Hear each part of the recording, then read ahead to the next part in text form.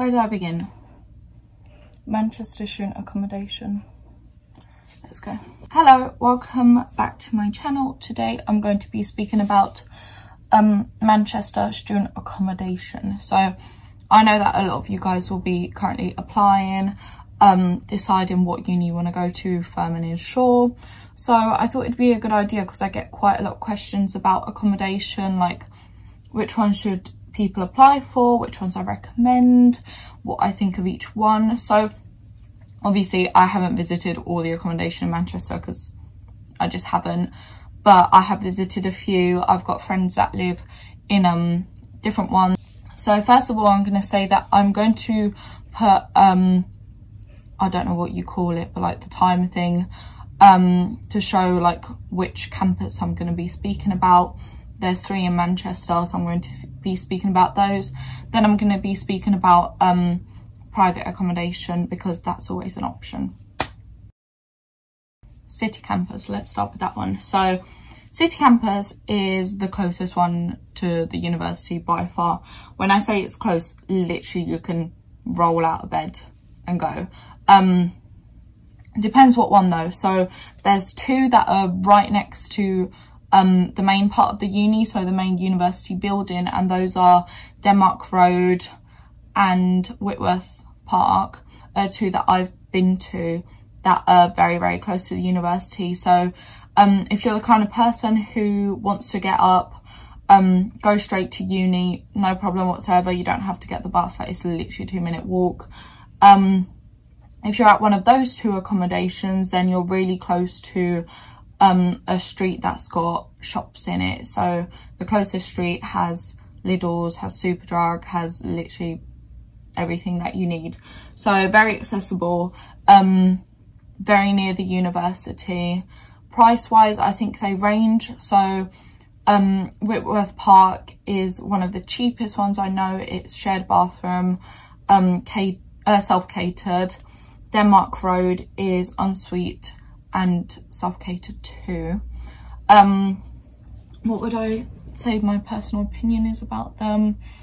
So Denmark Road, I recommend. Everyone says that there's lots of international students, and the problem with that is that in city accommodation it's usually more peaceful anyways, because people go, like, if you look, when I was researching the accommodation at Manchester, I was looking and people are like, oh yeah, there's no nightlife, blah blah blah. It all depends of who you end up with. A lot of people say, oh yeah, there's international students. I don't really, you know, they're there to study. There might be, there might not be. It all depends. Whitworth Park is fairly nice. I don't think I've heard any problems about it. It's all like Whitworth Park is quite like closed off as well. So in my opinion, it's fairly safe. The problem with the other city ones is, what ones are there? Western Hall, George Kenyon, I don't know where that one is. And a few of the other ones. Those ones I haven't been to, but I've been past them, and they are very close to the other campus. So Manchester, the university has 2 main campuses. One that's right down Oxford Road, which is the main road in the city, and then one that's a bit further out, and those accommodations, the other city ones, are close to that. So on here you'll see that the purple little houses that there are the city accommodations, and you can see how they're spread out. So I would say if you're applying, if you want to be near the nightlife, which is Fallowfield, then those ones are quite difficult to go back and forth from Fallowfield to. You'd probably have to pay for an Uber because that's probably the safest form of transport in my opinion. Yeah, that's everything I sort of know about city ones. Victoria Park.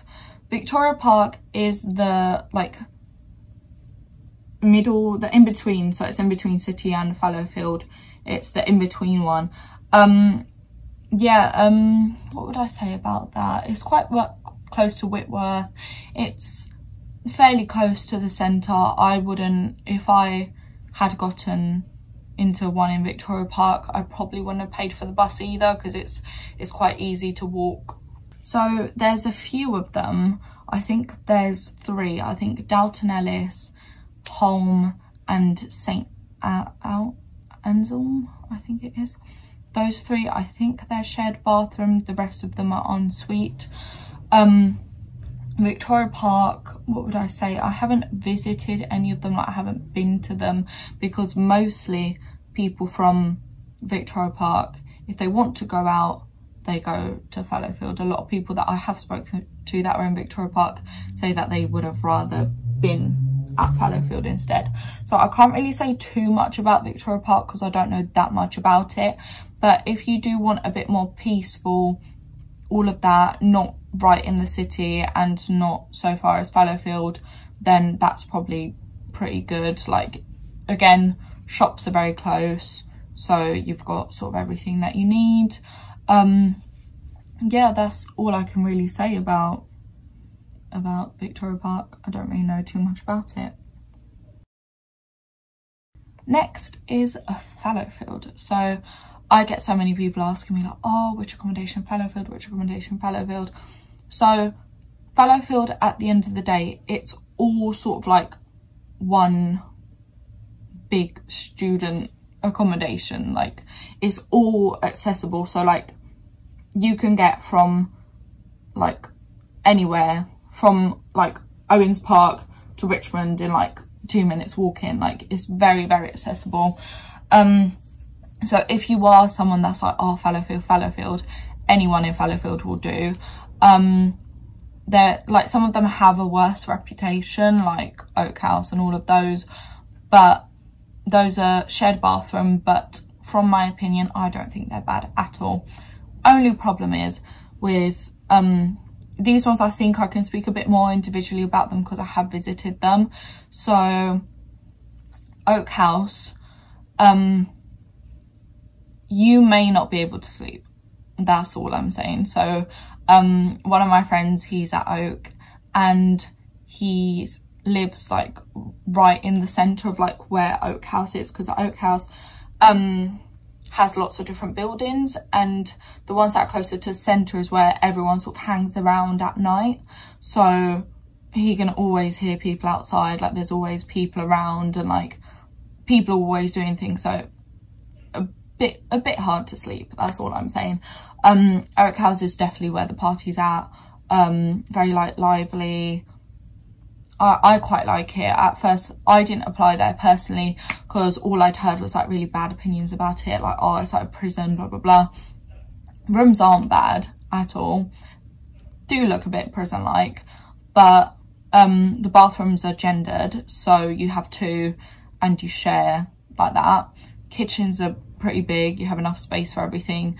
I think they have like sofa chairs as well, which some accommodations don't have. So I think Oak House, for the price, is pretty good if you want to be in Fallowfield. So Ashburn and, is it Ashburn and Walton Hall? I think those two are, is it Shevin as well? No. So Ashburn and Walton are both catered ones. I visited them briefly, and personally I wouldn't go for catered, and the reason I say this is because they set out the time. So breakfast is from like this time to that time. I think usually it's between 7 and 9. I think lunch you have to sort yourself out, and dinner is from a certain time. The problem with that is if you can't cook, obviously it's a very good option for you because you have, you know, I've heard the food is pretty good, so you know, you get served your food, enjoy your meals, blah blah blah. The only problems is the times, because if you miss the time, then that's it, like there's nothing you can do about it.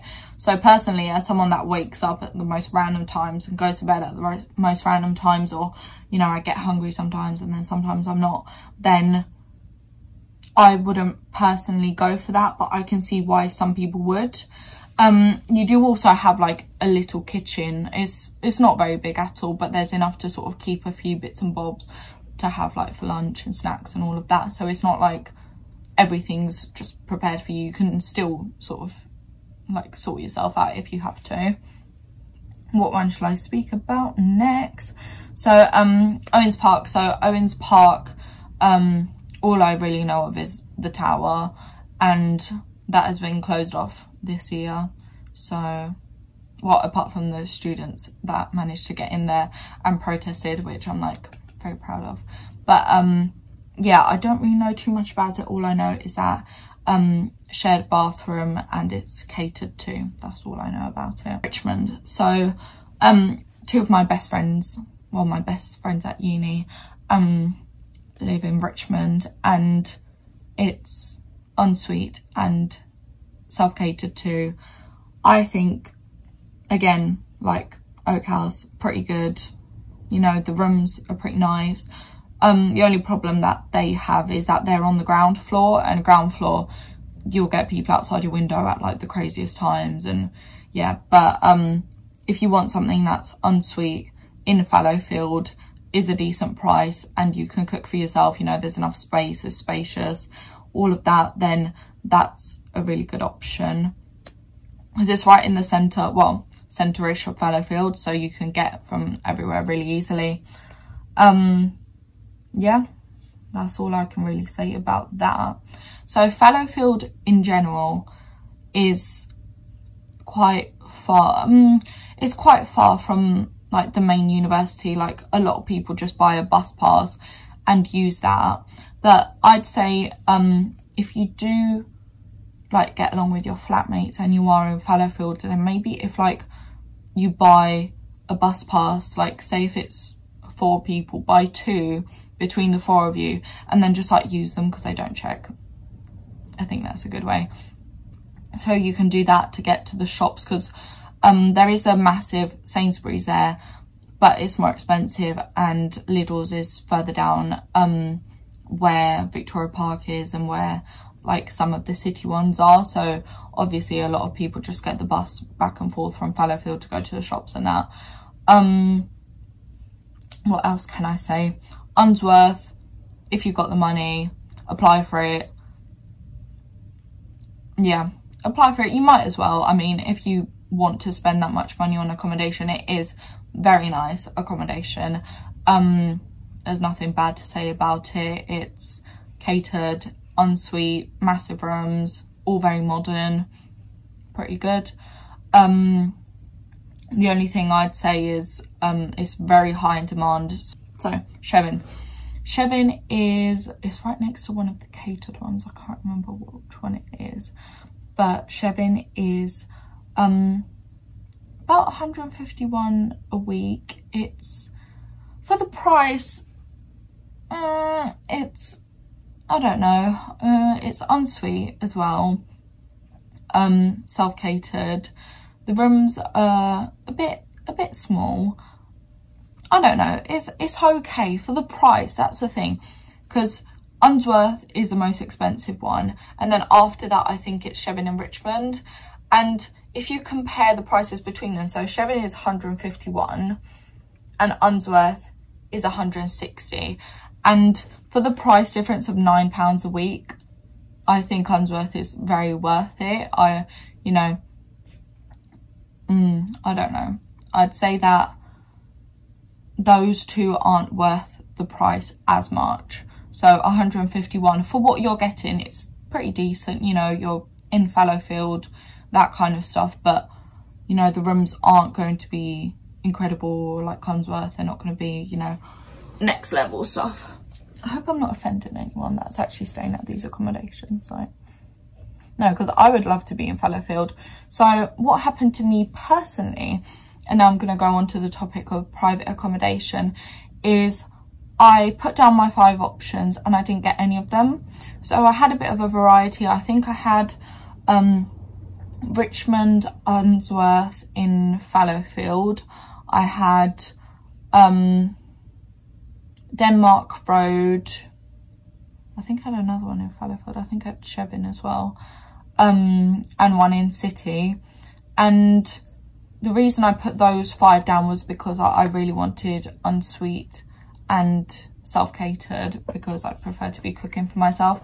And yet I didn't get any of my options. They didn't give me any of the 5, which I was a bit angry about, because they were saying about like, oh yeah, put down your 5 options, and I didn't get any of them, which was irritating, so I had to find an alternative path, and I decided to look for private accommodation instead, because the one that they did give me was shared bathroom, and I wasn't too comfortable with the idea of like sharing bathrooms, because I feel like it's a bit of a gamble. If you don't get along with your flatmates and that, then sharing a bathroom. I think the one that I gave was mixed bathrooms as well, with 10 people, with like 2 toilets and 2 showers, I think. And I was just a bit like, personally, I don't like, it's not really for me. So I decided to go for private accommodation, and I'm currently at IQ accommodation. They've got various locations around Manchester, and the one that I am at is basically 5-minute walk from the uni. It's on Oxford Street, which is very accessible. The only problem is it's a bit more expensive,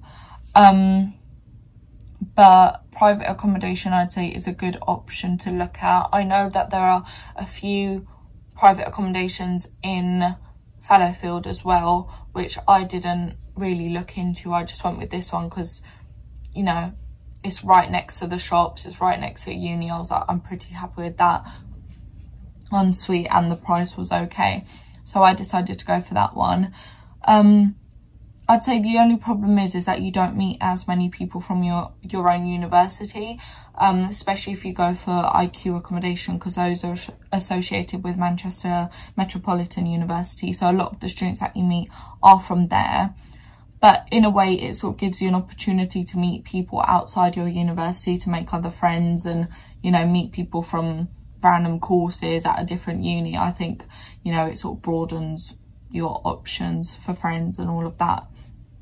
So I'd say put your 5 options down, but if you don't get it, just have a backup plan just instead, because Manchester reveals the accommodation, I think, a day after results day, something like that. So just have something prepared so that you don't have to do what I did, where you're like, oh my god, you know, I had to faff about and try and find somewhere last minute. You know, just have your options sorted out, and then have something for backup just in case things go wrong, because I did meet a few people that the same thing had happened to them as it did me, where they put down their 5 options and didn't get any of them.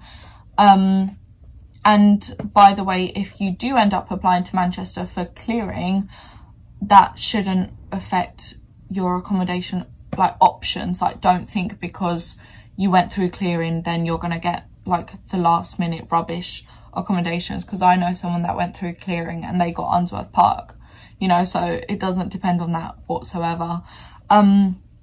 So yeah, this is my opinion on sort of the accommodations. If you've got any more questions about any of them in specific that you want me to mention, or any specific questions about the university itself, or, you know, student life there, any of that, just literally comment it below and I will do my best to answer. So yeah, I'm out.